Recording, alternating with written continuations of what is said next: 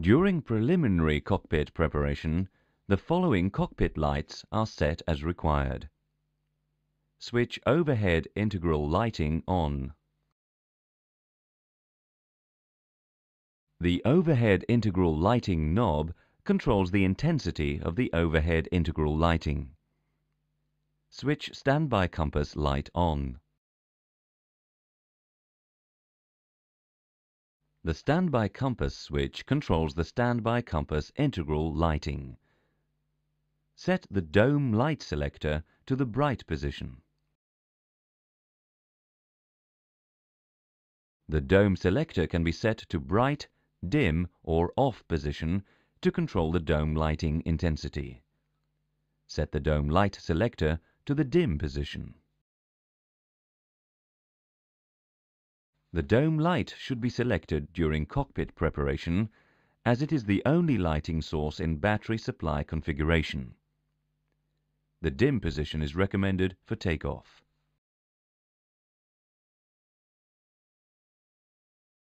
The annunciator lighting selector provides brightness adjustment, bright or dim, and can be used to test all the cockpit annunciator lights.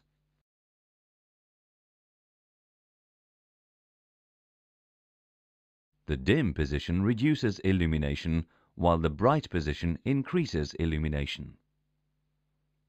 Set the annunciator lighting selector to test.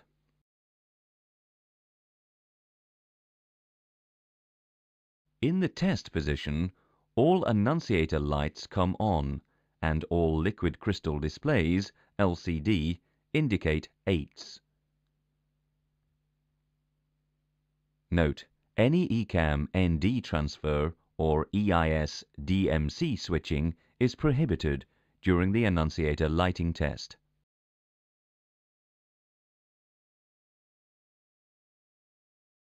The floodlight main panel knob controls the intensity of the main instrument panel lighting. Now switch integral lighting on.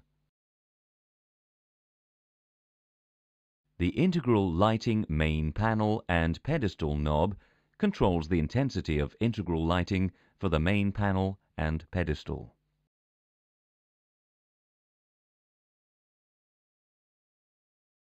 The floodlight pedestal knob controls the intensity of the pedestal floodlight.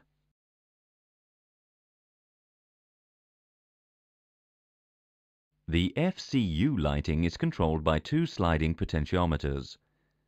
The left one controls the integral lighting of the FCU labels, knobs and switches,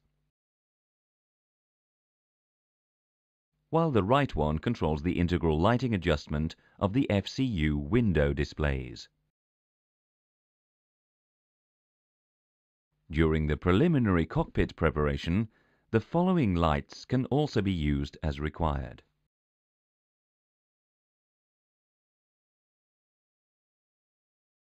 The console floor selectors have bright, dim and off positions. The map lights are controlled by an on-off switch and a brightness adjustment knob.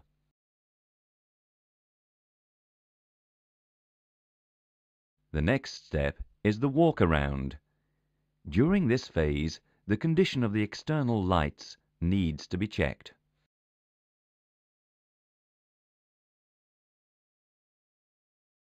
The first lights to be checked are the lights fitted on the nose landing gear.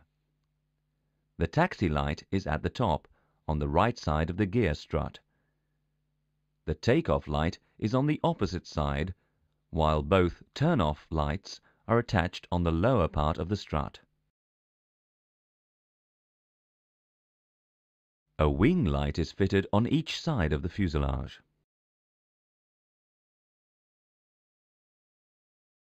Two red beacon lights are installed, one on the top of the fuselage and one on the lower center fuselage.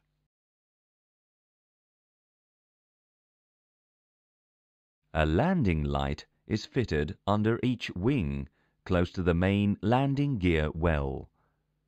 The lights are in their normal retracted position.